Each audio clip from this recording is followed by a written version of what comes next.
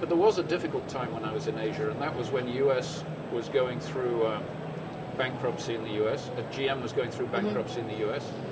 And when the government came to help GM in the US, they said, okay, the money we give you is purely for the US. You're not allowed to take a cent out of the US. And at that time, we were making big investments in India and Thailand, and we had relied on our parent company to supply the funds for that.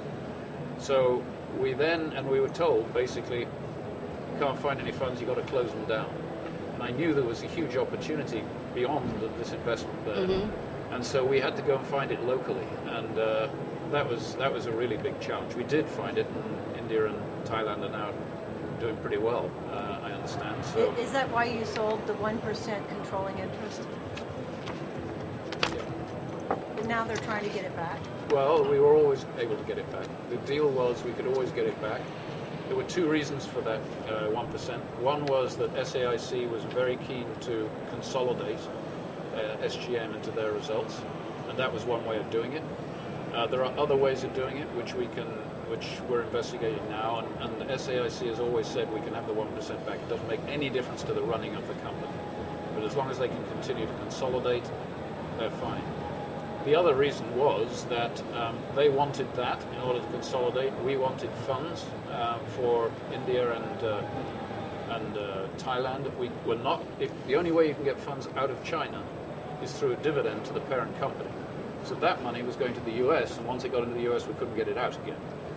And so SAIC were very helpful with us at that time to go to Chinese banks, and we got significant financing from Chinese banks and actually from the Thai bank to finance our things in India.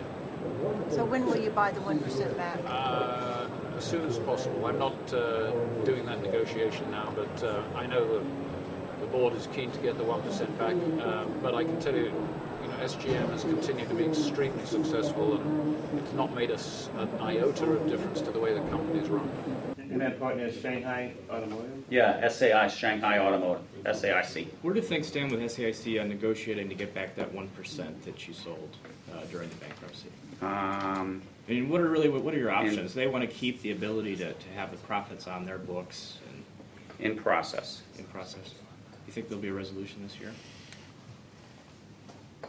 A lot of it's there. They have to go through what they got to do. They've had some things they have to work through. Yeah. But in process.